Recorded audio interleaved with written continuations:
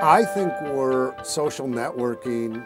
We've only seen the tip of it. I think it is going to be so mega huge. And in terms of marketing, when I deal with celebrities now, probably half of what I deal with is their media image, their appearance. The other half is websites and web chats and their Facebook and their Twitters and things like that, because that's how younger people communicate. I agree with you. I'm not that interested that Tammy's having coffee or running to the drugstore because she has a rash on her arm. It's not that interesting to me, but it sure seems interesting to a lot of younger people out there. I'll be at a party and I'll see a young person in the corner, and I saw it with my nephew. My nephew was at a party and he's in his 20s, and everybody's talking and socializing, having a drink and having a good time, and he was texting.